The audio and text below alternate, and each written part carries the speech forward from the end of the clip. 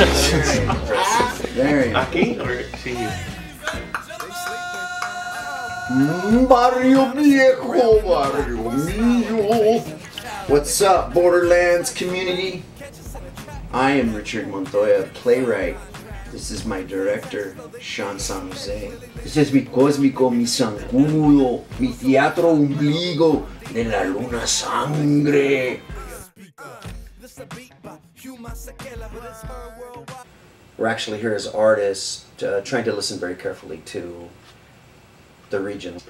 You know, in America, Black Lives Matter and the loss of innocent, black folks and children was strangely paralleling the life of a young Mexican boy, 15-year-old boy. A week after the Trayvon Martin acquittal, this boy gets gunned down by U.S. Border Patrol agents while standing in Mexico. There's a question of justice in the piece. There's a question of the desert being haunted. There's a question about all the roadside crosses that we see, the shrines, a question of faith in the desert, talking to scholars, academics, other artists.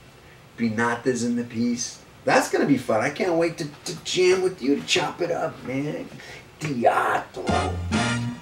Bueno, Mark, estamos cocinando. We're cooking up teatro, carnal.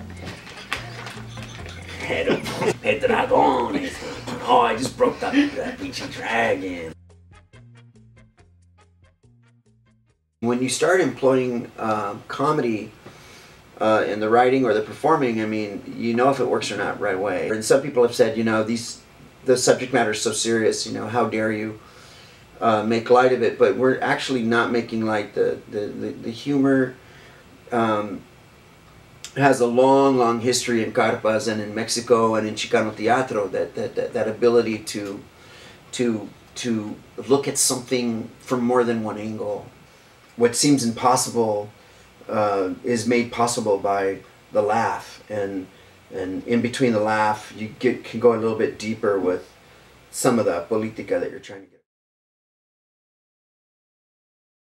I think it's most exciting is because it's coming alive for the first time. All the collaborators, the 30, 50, 60 interviews, but to see something come alive for the first time. We have a lot of visual art, we have a lot of interviews.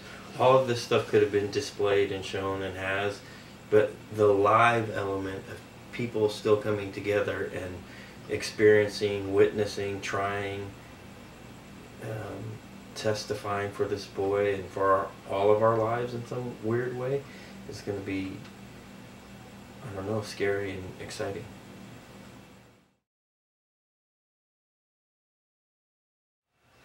You tend to kind of just think it's all Phoenix, but you come in South Tucson, South Arizona, and it's ancient land. It's ancient. The adobes are ancient. The streets are ancient. The barrios are ancient.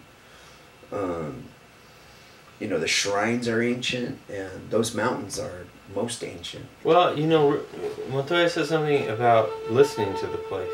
There's something very profound about being in the desert. It is, as it said, ground zero, and it is geographically at the border.